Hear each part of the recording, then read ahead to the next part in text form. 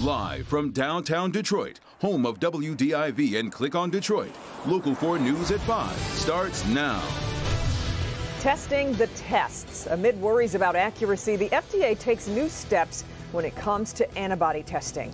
Problematic party. A well-known Detroit comedian says he was trying to do a good deed, throwing this huge party for his child's birthday. And breaking right now, U.S. Representative Paul Mitchell has just filed a lawsuit against Governor Gretchen Whitmer, saying she overstepped her authority with her stay-at-home order.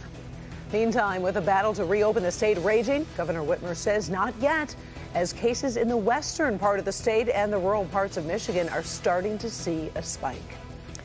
Good to have you with us on this Monday afternoon. We normally would bring you today's latest numbers on the coronavirus, but the state did not release them today. A glitch in the reporting system kept those numbers from being released, and we'll let you know when they are updated. We want to start, though, with Governor Gretchen Whitmer. A short time ago warning, we are far from reopening the state. Let's go ahead and get to Rod Maloney with what the governor had to say. Rod, she's somewhat tempering expectations amid an outcry to get back to work.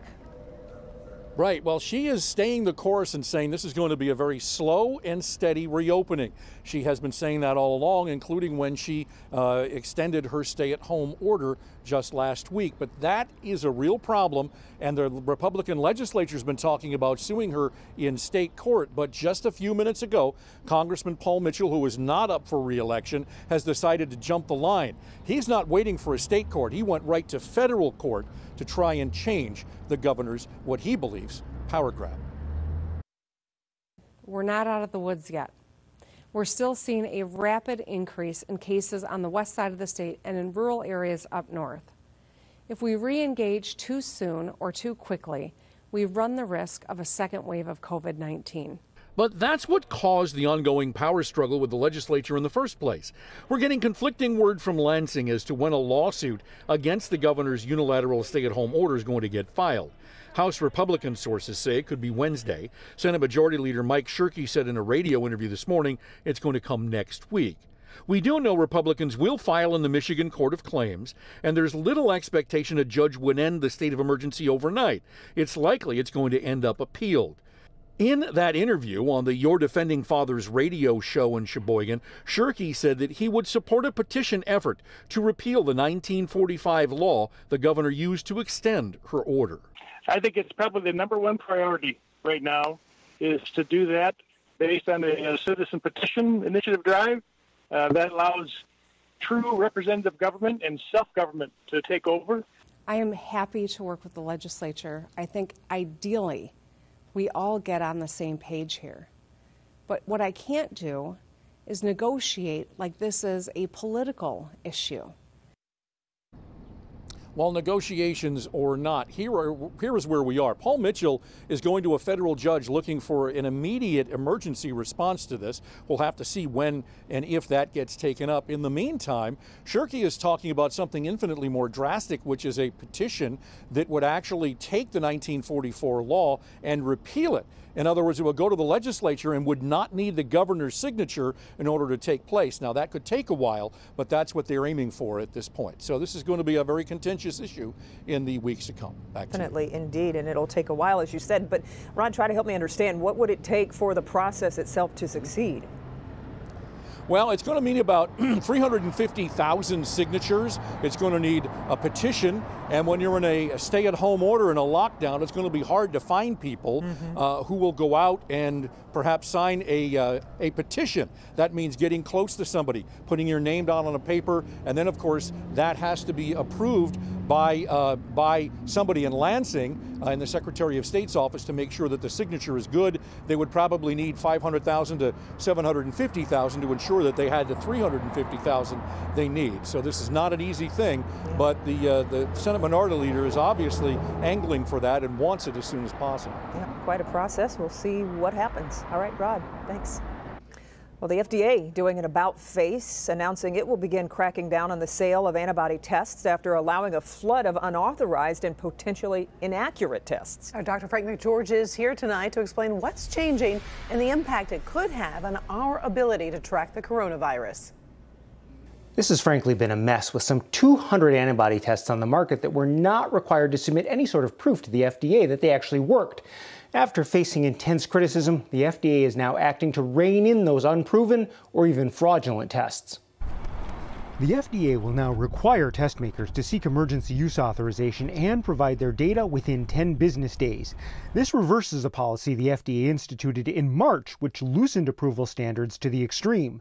That created widespread confusion and warnings about the inaccuracy of such tests. So far, 12 tests have been granted emergency use authorization by the FDA, the latest including the test from Swiss drug maker Roche.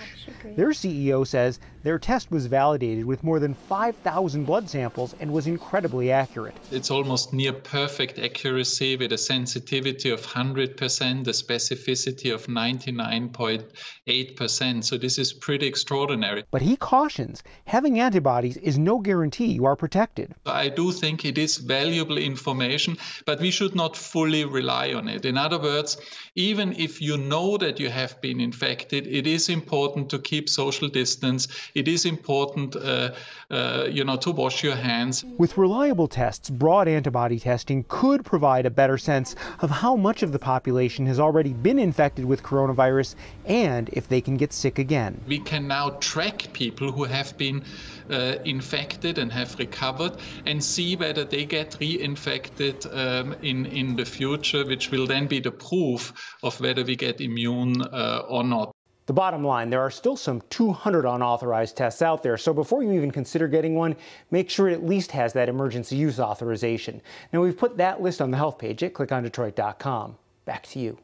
All right, thank you, Doc. And Roche says it plans to produce millions of its test kits this month. It has already begun shipping some of them. At his daily briefing, Mayor Mike Duggan announced that 25,000 tests have been done for COVID-19. Also today, the mayor stressed the number of coronavirus cases at nursing homes continues to be a problem.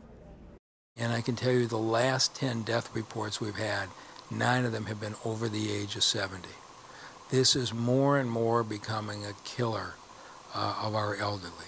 And so Ms. Fair and her team are now working through the assisted living facilities, the adult foster care facilities, and I've asked her before the week's over to have a plan to go through every senior citizen apartment building in this city. If we can stop the spread of COVID-19 in our elderly communities and stop it in our workplaces, we can flat out beat this. So far, there are 248 deaths in nursing homes alone in the city of Detroit. And as the number of cases in the city of Detroit is declining, there was a real symbol of hope today. For the first time since the shutdown, city workers were back on the job, making sure the grass gets cut and those potholes get filled. Grant Herms is live tonight. Grant, they're back at work with some major precautions. That is exactly right. Some 200 furloughed workers for the city are back on the job today. And while they say they're happy about being back at work, they are taking some serious precautions to stay safe and socially distant. A familiar sign of spring. Crews back mowing the fields, cleaning the sidewalks and sweeping the streets. Hundreds of Detroit city workers were allowed back on the job today after Governor Whitmer reopened outdoor work. But crews are being forced to stay socially distant, even in a job where much of the day is spent alone. They have their temperatures tested each morning using forehead thermometers. Each worker is required to fill out a symptom questionnaire and must have it approved before being assigned to a part of the city. It feels great. I know the employers are happy. They've been chopping at the bit to get back. They've been excited to work and getting back to providing service to the residents in the city. After that, they wear masks and are only allowed 3 people to a truck between parks, the riskiest part of the day. Mary Ellen Clark walks around Peterson Park on Detroit's west side every day. She and her 2 friends were happy to see crews out. The nice part about it is just about every year they cut the grass at this time right before Mother's Day. So when the people come out to celebrate, have a beautiful park to do it in. Now, crews are hoping to get 5 to 8 parks done each day. There's supposed to be a list up on the city's website very soon about when which park will be mowed. And hopefully parks like where we are on the east side, you can see that can't come too soon. Kimberly? President Trump is acknowledging the U.S. death toll from coronavirus may hit 100,000. That's much higher than the 60,000 he warned about just 2 weeks ago. It comes as the president is pressing states to reopen and stepping up criticism of China for its handling of the original virus outbreak. Alice Barr is in Washington tonight, where major institutions are finding new ways to get back to work. Kimberly, the Senate and the Supreme Court are both getting back to business today, though it's hardly business as usual. With Washington still under a stay-at-home order, senators are back to work today in a Capitol building bearing new markers to show safe distancing. There are 30 million Americans out of work right now in America. They're likely going to need additional help, and I just think it's important for the Senate to be here. But there is no new coronavirus legislation on the agenda yet. Instead, senators focused on confirming Trump administration nominees and judges. This, as the highest court in the land takes the historic step of hearing arguments today by conference call. God save the United States and this honorable court. As Washington institutions adjust to pandemic life, President Trump acknowledging there will be more death. In a Fox News virtual town hall from the Lincoln Memorial, the president saying the coronavirus death toll could hit 100,000, much higher than his past predictions. That's a horrible thing. We shouldn't lose one person over this. The New York Times reporting today the CDC is privately projecting cases will steadily climb, anticipating 3,000 deaths a day by June, nearly double the current level. The White House is downplaying those projections. President Trump also getting ahead of most medical experts, predicting a vaccine will be ready by the end of the year. The doctors would say, well, you shouldn't say that. I'll say what I think. And the Trump administration is stepping up its accusations against China, as a new U.S. intelligence document obtained by NBC News shows that country was stockpiling crucial medical supplies, even as it minimized the true extent of the outbreak. President Trump is getting back on the road tomorrow. He's set to tour a plant in Phoenix that makes N95 masks. In Washington, Alice Barr, Local 4.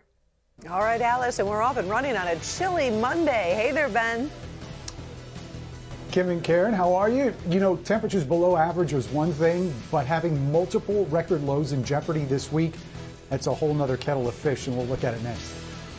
The COVID-19 pandemic really affecting the city of Flint, a city that was already struggling from the water crisis. We'll take you to Flint coming up in my Help Me Hake report. A huge birthday party on the east side is looked down upon by doctors. We'll show you why coming right up.